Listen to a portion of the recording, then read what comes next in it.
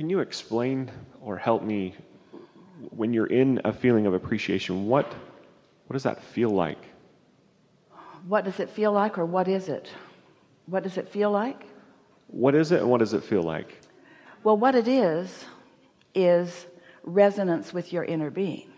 What it is you finding a vibration that is in harmony with what your inner being is thinking and feeling.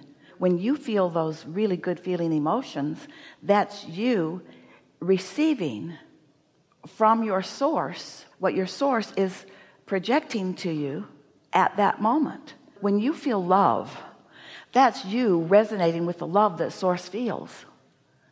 It's a resonance with the depth and wholeness of who you really are.